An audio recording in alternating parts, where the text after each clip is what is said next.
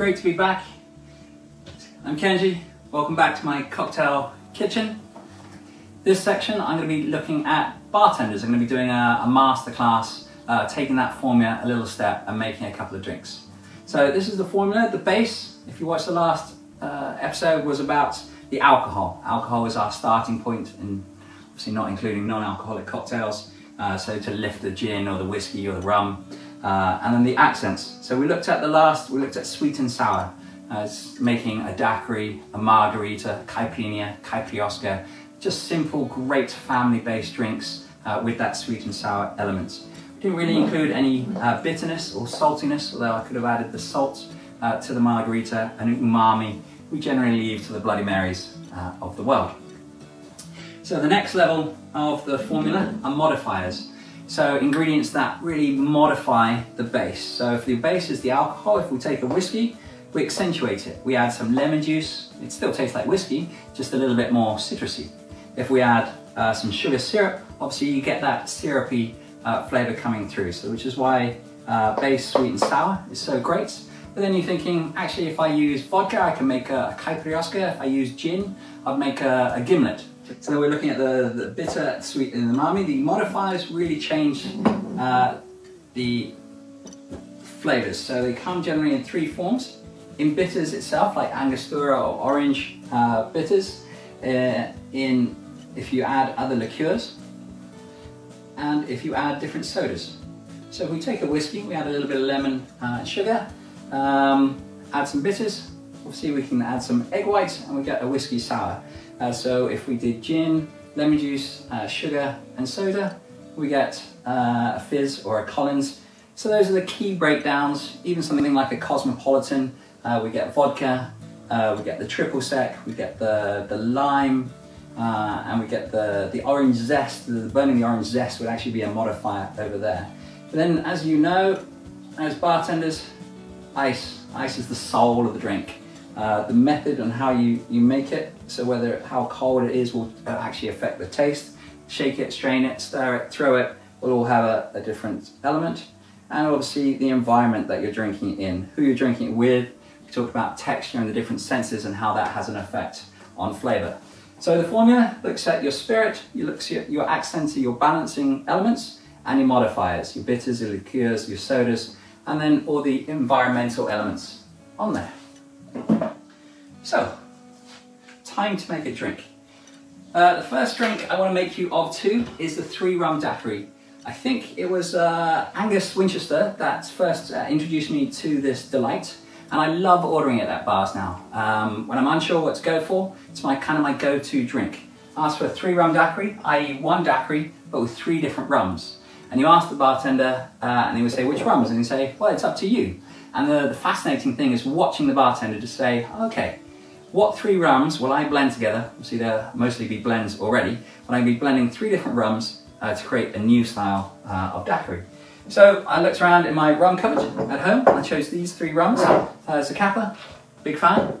I had some Pampero Aniversario, deep, rich flavors, and I thought it would be quite funny and nice to use Samsung, a Thai rum in there to get a bit of oomph to it. Now, instead of using traditional sweet and sour, I'm going to use Paragon. I've been working with Paragon since January of this year. I think I said last week, I absolutely love it. So it's a luxury cordial from MONIN. Obviously you'll know them from their gourmet syrups and purees. But Paragon is an amazing step up. It's actually a cordial because it's sweet and sour. You can see on there the Brix level at 55 and the pH level 1.7. So you get that sweet and sour element in it. But the amazing thing is how the character of the flavors kind of carry through from the gluconic acid. I'm not going to go into too much detail about Alex Gratana going over to Africa and exploring the different flavors and finding the honey, the muku honey from the bees over there, and it's the gluconic acid that brings over, and then the peppers. So each one is a single extraction, so they use a supercritical CO2 extraction to compress, get the flavor from the different peppers from around the world. So this one is Timur Berry, so that pepper is from Nepal, Rue Berry from Ethiopia, and the flagship, the white penja from Cameroon. So you get the intensity of that pepper not black pepper as we know it. There's over 2,000 types of pepper. So these are exploring different flavors of the pepper. And you get that lovely sweetness, and the MONIN expert, and you get that acidity as well from the gluconic and the flavors, gluconic acid in there. So I'm going to use that.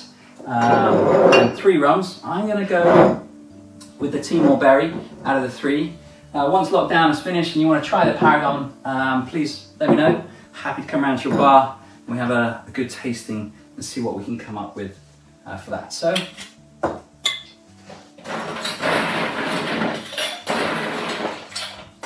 I got my shaker at home, got my ice, 3 rum daiquiri, parts of kappa, part Pampero,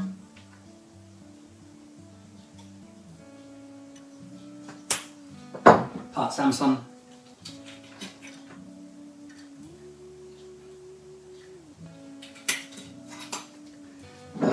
my 3 rums, and then the Paragon as my sweet and sour element.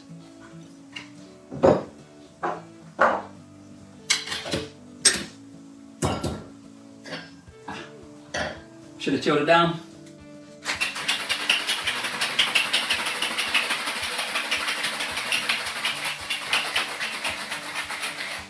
So hopefully you've been thinking, which 3 rums would I use? So if you like a little challenge, if you've got some rums in your cupboard in your house somewhere, you can't get hold of Paragon, then obviously use your citrus and your sweetness. Make yourself a 3 rum daiquiri. Let me know what you used.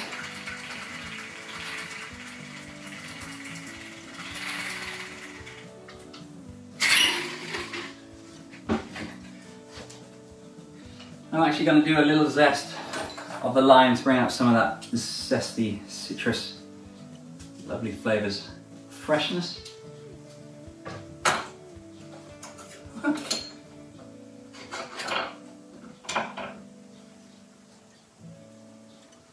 So there we have my 3 rum daiquiri using the Paragon Timur Berry and the 3 rums. Cheers.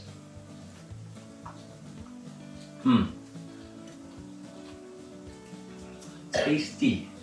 Right, so for my second drink, if we look at the formula, that one was basically the base, but I'm going to split the base down into 3 different rums to create a unique base. And the accents, the sweet and the sour, I used the Paragon, so very simple, exploded that one and simplified this one. Simplicity is the key word of the day. For the next one, I'm going to make an ode to the Pegu Club. Like you, you may have heard that the Pegu Club unfortunately will not be reopening, so big shout out to everyone connected to there. So I thought I'd make an ode, utilise the Pegu Club, the original Pegu Club recipe from Burma. So I'm going to use gin. Instead of the curacao, I'm going to switch it out for bergamot, type of orange, to get those orangey lovely flavours. I'm going to use the lime and 2 sets of bitters, Angustora and orange bitters, shaken straight up.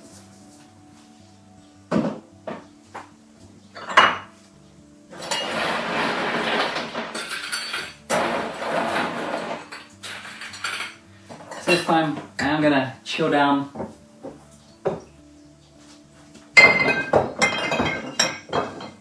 my glass. I'm not going to use my Paragon this time round. I'm going to use Tank 10. I'm going to use the MONIN Bergamot. I'm going to use some fresh lime, and I'm going to use my bitters. Great. So I've got my my shaker. I'm going to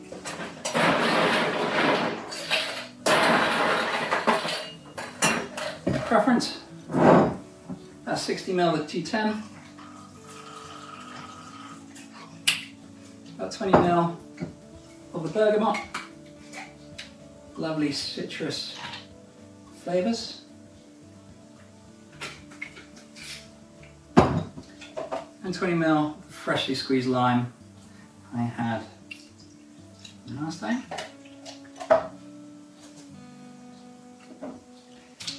2 drops of the Angustora, 2 drops of the Angustora orange. Give it a good shake. Sorry if this comes out too loudly on the video.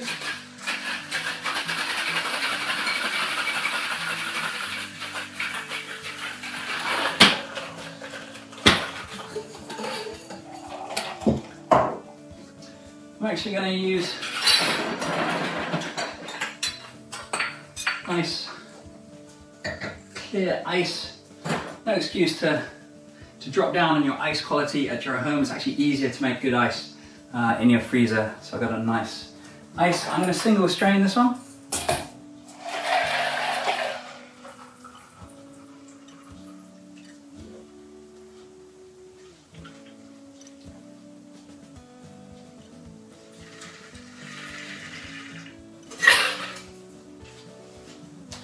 Not going to use any garnish.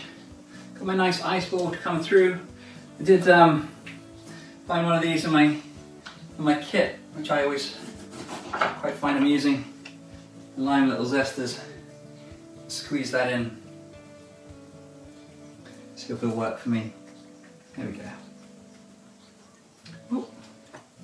See the fresh lime zest coming over the top. Let's have a try. So an ode to the Pegu Club, to all the bartenders and bar owners out there. I hope you do well.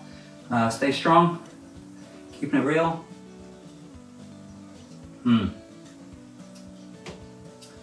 Yes, T10, bergamot, fresh lime, bitters, great drink for today.